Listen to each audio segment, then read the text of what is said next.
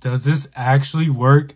Because if it does, it'll be so gross. So let's go ahead and test this out right now to see if it's real or fake.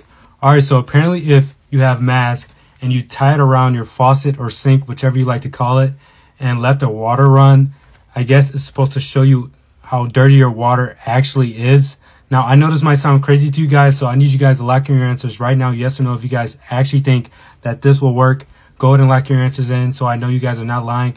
I'm going to go ahead and say this is cap. I cannot see this working, but let's not waste any more time and let's go ahead and head to the bathroom. All right, so we got our mask all tied up, and apparently we're just supposed to let the water run and let it sit for about 20 to 24 hours. So if you guys would like to check back for the results, make sure you guys hit that red plus button so you never have to wonder if something's real or fake on TikTok.